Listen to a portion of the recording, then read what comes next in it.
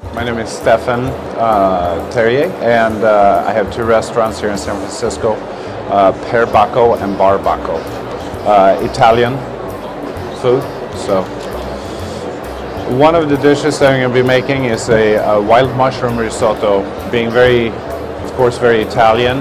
Well, the risotto will be cooked on the stove very slowly, like rice is cooked. But in that, I'm going to incorporate red miso, sake, both that have rice in them, and also our Japanese ingredients,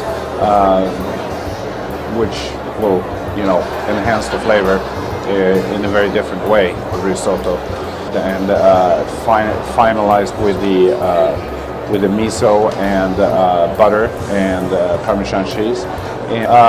Miso to me is almost like a universal flavor enhancer to bring, the umami in anything you do. It's kind of like Parmesan cheese is used in Italy.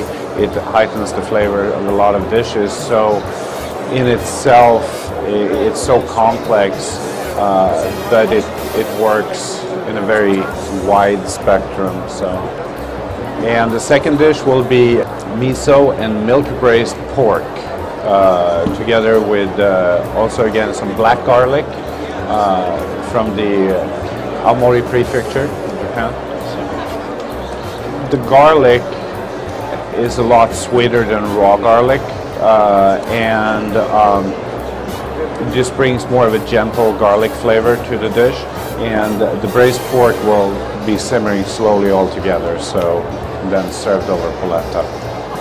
I love both of the dishes. The flavors were very, very good. I had never tasted something with sake, and I believe that the sake helped a lot the flavors to bring out the flavors of both of the dishes. I believe it's very, very good. I love the mushrooms, the different kinds of mushrooms he used. They're amazing, and the taste. I was fascinated by the black garlic. I didn't know that existed, and I'm very curious about trying to find out how can we use it and how it tastes, why